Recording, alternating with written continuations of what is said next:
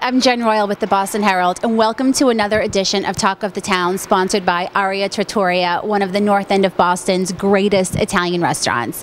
We're back here at Bruins practice, and just when Bruins fans thought they were excited about young guys like Riley Smith, Dougie Hamilton, Torrey Krug, Seth Griffith comes out of nowhere and shocks everybody with two amazing goals of the four that he's already scored this season. So we're about to talk to Seth Griffith and talk to him a little bit about how high he is and how important it is for him to stay even-keeled during this hot time in his career.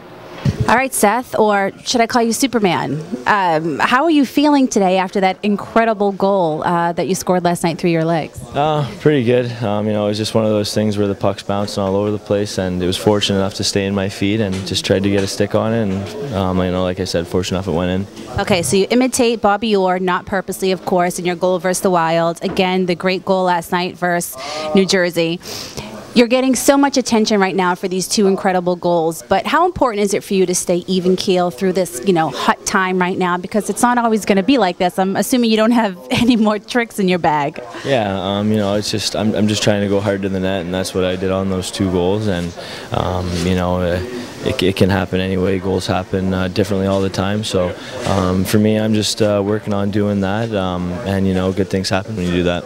Seth, your journey here, first fifth-round pick in 2012, how important is it for you early in your career to kind of come out of the gate strong and show everybody what you're capable of? Yeah, I've never been given anything throughout my life, so I've always been a type of person to, have to work a little hard, and I think that, I've always liked that. I take pride in working hard, so, it's just something that I come to the rink and do every day, and, I think it just makes you a better person when you have to do stuff like that. So the Boston Red Sox this past season had so many rookies coming up, mostly because they were out of playoff contention, and Johnny Gomes, the outfielder for the Red Sox, told me that his message to the young kids was, stop thinking about how you got here and try to figure out how to stay here.